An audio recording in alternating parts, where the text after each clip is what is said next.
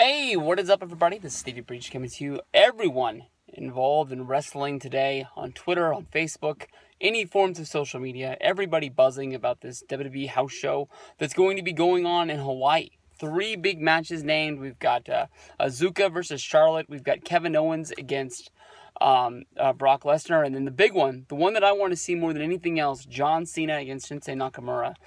When Nakamura was saying to be coming over and coming to America to be wrestling for WWE back in January when news broke. I don't know why I ended up from Canada there a minute ago, but when the news broke that he was coming here, Nakamura versus Cena seemed to be the one match that I cared about more than anything.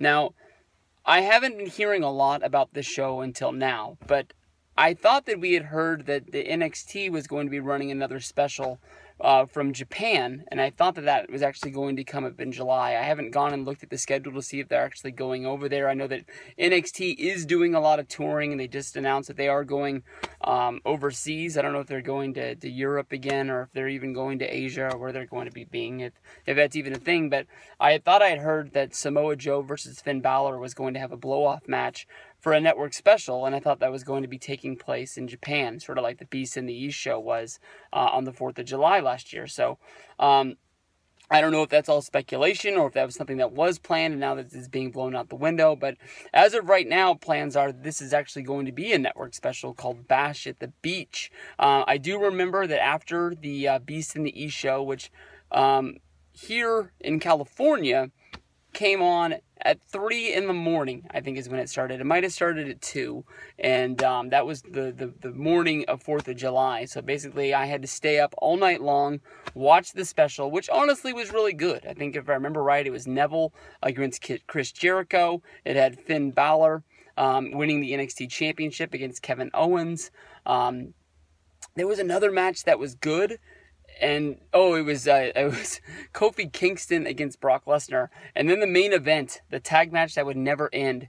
Corporate Kane and King Barrett going up against John Cena and Dolph Ziggler.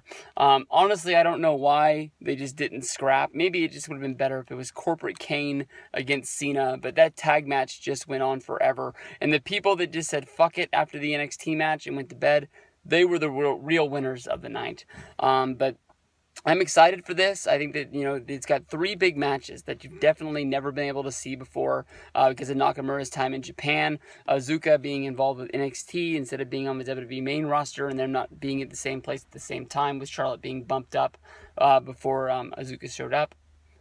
Asuka. I don't think I'm saying that right now. Oh, it's Asuka. Fuck me. I do that every fucking video. And then I realize I'm saying it wrong. But, and then of course, Kevin Owens and Brock Lesnar, which, it's probably going to be a squash match, a lot like the Brock Lesnar versus Kofi Kingston, Brock Lesnar versus Rusev, and Brock Lesnar versus, I believe, Sheamus. I think those are the 3 house show matches, that he's had, since being in WWE. But, it should be fun, and definitely with it being in Hawaii, I'm guessing that it'll have a really good start time here in the States. They might even be able to make it like an afternoon show, which basically means it'd be like prime time on the East Coast, and we wouldn't have to stay up to all hours of the night. But I'm looking forward to it. It could be really fun. 3 big matches that we've never seen before. Network special, Bash at the Beach. See you guys there.